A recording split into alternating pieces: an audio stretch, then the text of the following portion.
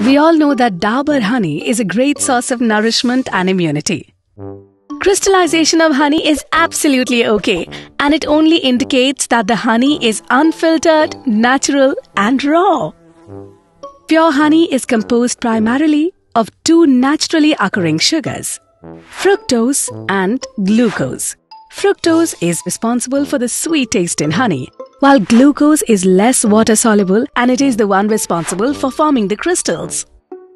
Pure honey has a natural tendency to crystallize and preserve its original quality by changing itself into a stable, saturated state. So, now we know, crystallization of honey is a gift of nature.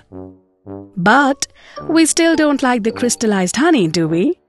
No, right? How to prevent honey from early crystallization? It's very simple. Avoid wet spoons. Avoid storing honey in the refrigerator. Exposure to sudden temperature variations. Don't keep the bottle of honey open. And if the honey is crystallized, decrystallization is also very simple. Place the bottle of honey in lukewarm water or keep it under sunlight till it goes back to its original state.